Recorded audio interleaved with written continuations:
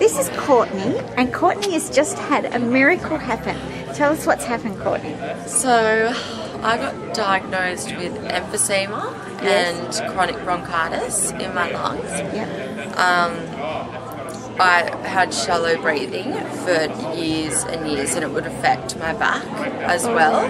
Yep. Yeah, and the doctor said it was like my lungs were like a fire hose, so they'd be touching together until I took like a deep breath, but that would only happen not very often. And I got prayer,